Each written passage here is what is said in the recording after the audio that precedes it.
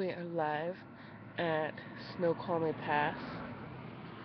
Christopher, poor Christopher, is putting the chains on our car. I feel so bad. He's almost done now. We got a set of tires for the car, but they also require that you get chains.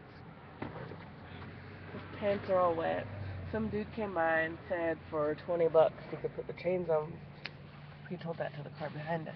I wish that we would have done that, because poor Chris is soaking wet now.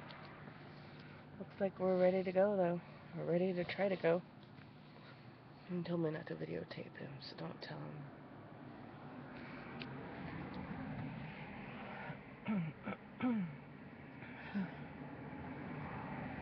But you just saw him there.